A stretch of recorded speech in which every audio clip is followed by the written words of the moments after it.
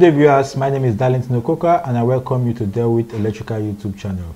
For the past 4 weeks we've been talking on the understanding the vector group of a transformer, and today the first week we talked about the nomenclatures used by the IEC to talk about the vector groups. Second week we talked about the delta connection. The third week we saw how the vector groups of a transformer is being drawn, how you can draw the vector group by yourself.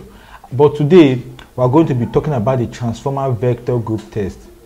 Now when you look at the nameplate of your transformer, you will see that the vector group nomenclature is given.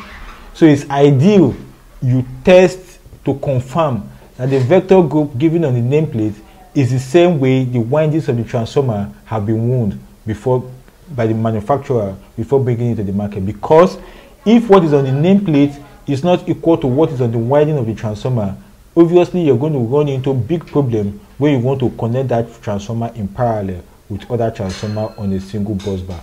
So please, I would advise that before you purchase a transformer, especially when you want to parallel the transformer, it is ideal that you carry out a vector group test for that transformer to ensure that the vector group on the nameplate is identical to the same on the windings of the transformer. Now I will show you this on my screen. I will show you the nameplate of this transformer. Now look at this. You see the vector group. The vector group of this transformer is YND11. So you are going to test to confirm if actually the vector group of this transformer is really YND11, because all transformers that are supposed to be connected on a bus bar that this transformer should be connected should have YND11. Now to carry out this test is very easy. It's not a complex test. It's not a test that you want to stress yourself automatically. The only difficulty there is that you need a 3-phase generator or a 3-phase supply. So how this is done, ensure, first of all, you have to ensure that there is no connection on both the low voltage and the high voltage side. You don't have any connection on the low voltage and the high voltage side. If you have any, you have to disconnect it before you carry out any connection across it. So the terminals must not be connected with anything. Now the grounding, ensure that the grounding is not looped to other connection. You can ground the transformer if you wish, but ensure that the grounding is not bonded to other connection within the facility. So if the transformer is a new transformer, no need to bond. When you put it on the ground, it's already having a earth connection. But if you have already connected a grounding to it, then you don't need to lose it if you don't want. But ensure that that grounding is only meant for that particular transformer. Then if you want to also, then the next step is, if you look at the transformer has capital R, capital Y, and capital B. And we have small r, small y, small b. So nomenclatures use capital A, capital B, capital C, and small a, small b, small c. While some other transformer uses capital U, capital V, capital W, and small u, small v, sub w. Irrespective of the nomenclature that was used on your transformer, just know that what you want to do is to take an identical phase of the high voltage side with the identical phase of the low voltage side and short circuit them together. So what am I saying? If you want to do the red phase, you short circuit the red phase of the high voltage side and short circuit to the red phase of the low voltage side. When you have short circuit, look at it on this diagram carefully. You see that this is U, the red phase. I short circuited it and took the other short circuit to U of the low voltage bushing. So when you short circuit these two bushings together, automatically you have shunted this circuit together. I hope this is understood. Then when you've done that, then you have to connect a generator. Most people use a single phase generator to carry out this test, but you cannot have a balanced voltage. Your circuit will not be balanced because what the generator is giving you here is not what is. So you are going to use a generator, a balanced 3-phase generator, a generator that the output is giving you 3-phase. That is what you need. So let's look at this diagram very well. You could see that on this diagram we have a generator. This is a 3-phase generator. It's giving out red, yellow, blue, and there's a neutral terminal outside, but we're not using the neutral. So what you do, the red phase is connected to the red phase of the transformer, the yellow phase output from the generator is connected to the yellow output of the transformer. Then the blue phase is connected to the blue phase of the transformer. Note, this connection is going to the high voltage terminal of the transformer. I didn't connect anything to the low voltage terminal. Why am I connecting to the high voltage? So that the voltage here is being stepped down by the transformer to a low voltage. If you connect anything to this low voltage side, it will step up the voltage, and what you are going to be getting here will be dangerous, and the operator might be killed. So it's better you put everything on the high voltage side. Like if this transformer now is 11,400 volts, now you are putting the high voltage on the 11 side, so what you are going to get here will be very minimal. But when you are putting it on the low voltage side, you'll be expecting an 11,000 volt be out as output here, which might be very dangerous. So please take note when you are carrying out this test. Your power supply from the generator is going to the high voltage terminals of the transformer, just the way it has been connected. Now, when it has been connected, you are going to prepare a data sheet. A data sheet that you are going to use to take your voltage measurement. Take note that it is the red phase that we have connected. This is the red phase, which is your U, high voltage, and R, small r, low voltage. So this is our data sheet. You can take a screenshot of this data sheet and use it to suit your own kind of measurement you are going to be carrying. So when you've done that, you need a voltmeter. Voltmeter is used to measure the voltage, low voltage. So you are going to use a voltmeter or a multimeter. When you have a multimeter, you can tune the knob to the voltage, the AC voltage position, and you can use it to measure the voltage. So when you look at this table, you have RR, this is the applied voltage. This is your applied voltage. So your applied voltage is measured, your phase voltage is also measured. Now, if you look at your generator, your RR, you measure these two. This is your R, this is your Y, and this is your B. This is the nomenclature. They use UVW. That's what is obtainable in transformer. So you measure your applied voltage, RR. That's the voltage from the transformer, from the generator. You measure it RR, YR, YB, BY, BR, RB. All these are the applied voltages from the transformer. You can measure it from the generator side. You can measure it from the transformer side. So this is RY. You take your multimeter and measure RY. You go to your second one is YR. Go to your generator. This is RYB. Measure YR. YR. So just take note that this is your UVW is the same thing as RYB. So all the inputs, the same thing, RY. These are just three-phase measurements you are measuring. Then on the phase voltage, take note that capital R and small r has been shunted. So if you measure these two, it should give you 0.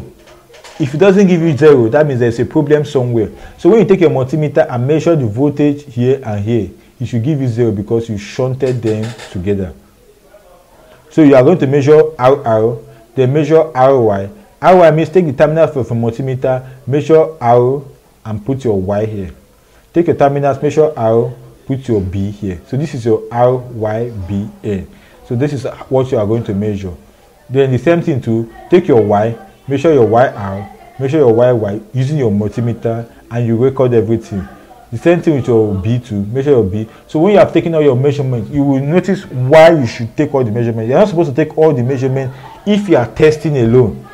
You will see what are the items in it. But when you are testing and you feel that after testing it's not what is on the nameplate, you have to tell your client what the vector group is. You can't just say this does not meet the vector group, but you must tell them that this does not meet the vector group, that from what you have measured, the vector group of this transformer is so and so, and we'll take note of that. So now, testing for DYN11. That is to show you that your high voltage is delta connected, your low voltage is star connected, and the neutral is brought out, and they are 30 degrees apart. 11 means 11 o'clock, which means that it's 30 degrees apart. So after carrying this test, and you have had all this table measured, so you have to find out if actually is what it wants. So look at it. This is DYN11. This is your high voltage is delta connected. your low voltage is star connected and the neutral is brought out. This is your diagram automatically. Then your generator source, your red, yellow and blue. Look at it. Your red is connected to the red phase, your yellow is connected to the yellow phase, and your blue is connected to the blue phase. Now look at it. The red of the delta of the high voltage is connected, is shunted together to the red of the low voltage. This is the shunt that has been shunted together. Now, the high voltage is delta connected, the low voltage is star connected. That's DYN11. So, if you superimpose this to this, I told you that the high voltage side is the reference point. This is the reference point. So you are going to bring this low voltage side into this delta connected part. Now look at it. This is our delta RYB. This is our star, the low voltage side. So you have to take the axis. This is the axis of the red. This is the axis of the Y. This is the axis of the B. Then you bring in your star connection. This is your R. This is your Y. This is your B. And this is your neutral. Then we said it's 11 o'clock. DYN11. DYN11. So this is our 11 o'clock. And this is it tilted at 30 degrees apart. So obviously, this your star connection now must tilt 30 degrees away from here. So we're going to put it on, this our R should be on our 11 o'clock. So now this is where 11 o'clock is. So we're going to shift it. You see we have shifted it now to 11 o'clock. Can you get it now? It's shifted to 11 o'clock. So this is our star connection. This is our plane and it's 30 degrees away on 11 o'clock. I hope this is getting this because we are dealing with DYN11.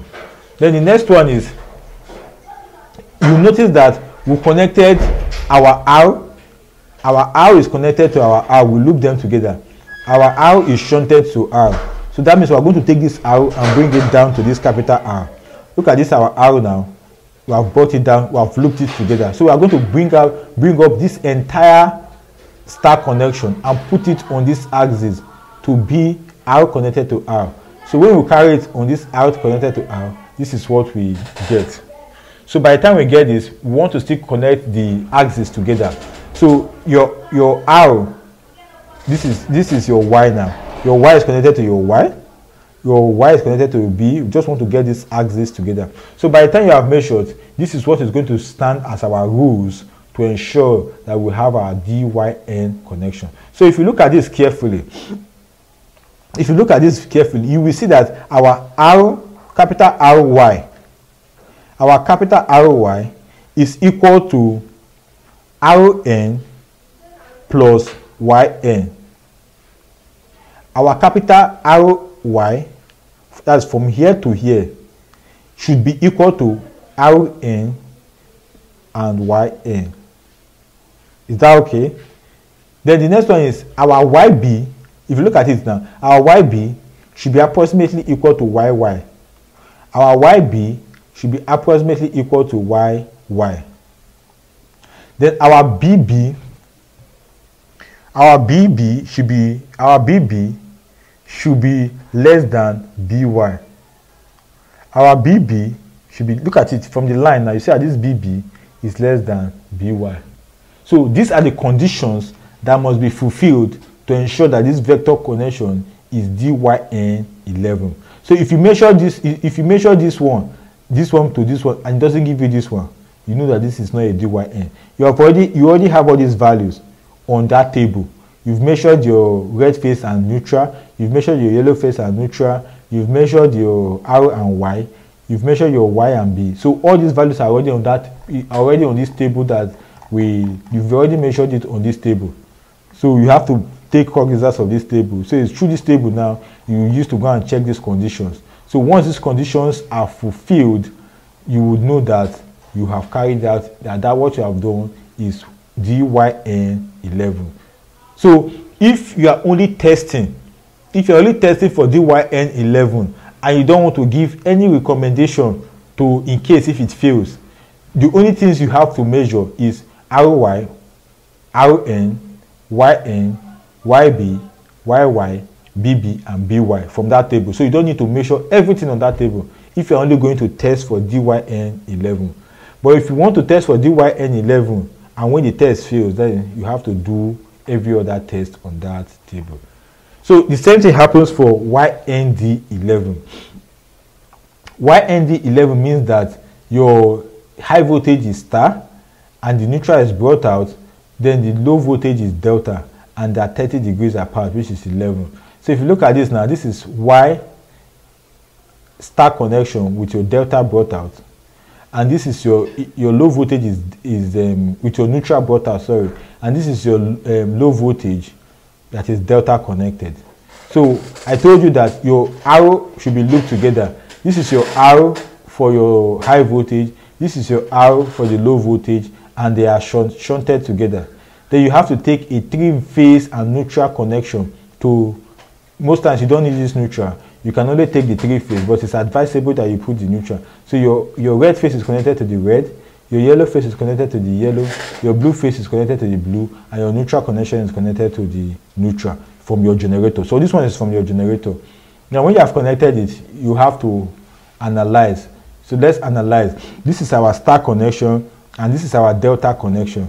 So you have to, I told you your high voltage is your source.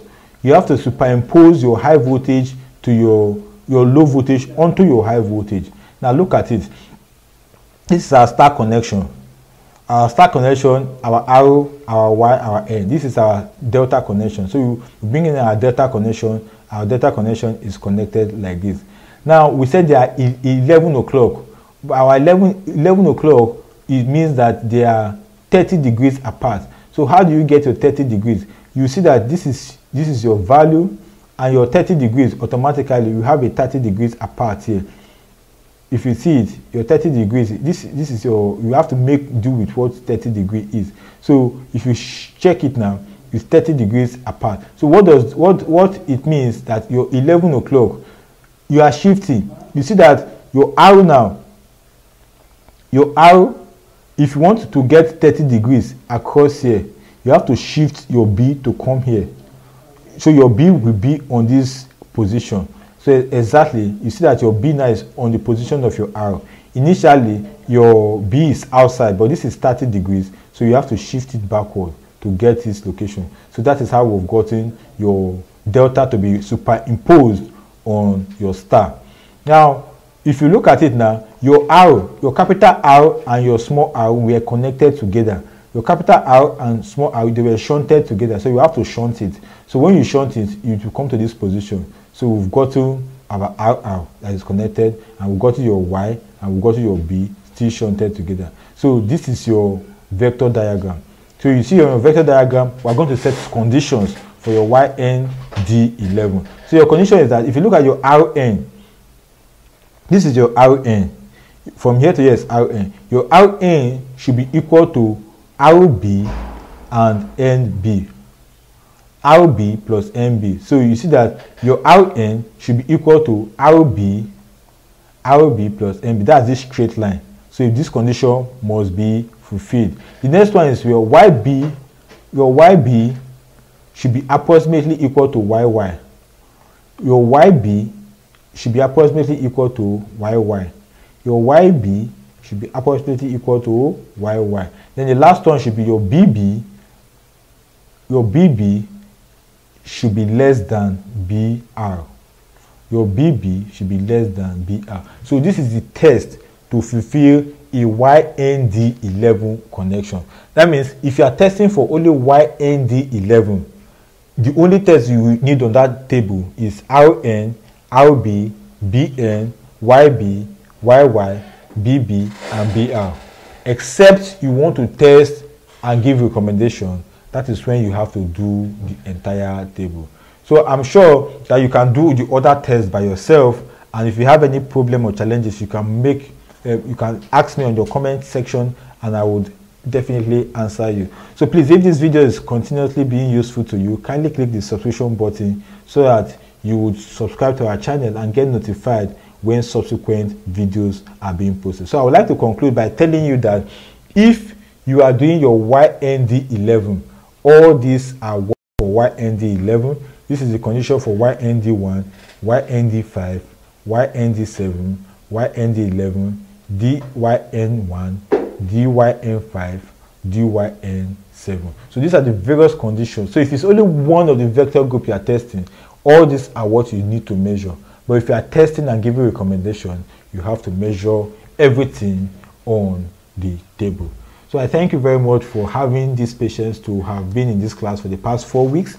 And if this is just to show you the vector group of a transformer, the in-depth analysis of the vector group of a transformer. And I believe that I've been able to break it down extensively to you, that even when you are sleeping, you should be able to understand what vector group this transformer is and how to draw the vector diagram efficiently. So if this video has been very useful to you, please kindly click the subscription button to subscribe to our YouTube channel and click on the notification icon so as to get notified when subsequent educative videos are being posted to our channel. Thank you very much for coming to our channel, and see you in our subsequent video.